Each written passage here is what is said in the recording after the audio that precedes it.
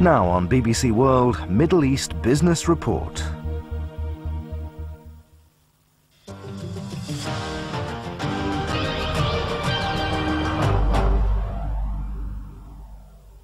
Hello and welcome to Middle East Business Report. I'm Nima-Abu-Wardeh. We open this week's programme from the Dubai International Convention Centre in the United Arab Emirates, where, as you can see, last-minute preparations are being made in order to host the World Bank IMF meetings, now just days away. It's the first time an Arab country is hosting this prestigious event, and the government of Dubai hopes it'll raise the profile of the country. Also in this programme, why the banking sector is setting its sights on Dubai as a new regional hub, and Iraq challenges OPEC to allow it back into the cartel. But first, monetary union across the Gulf Cooperation Council countries is looming.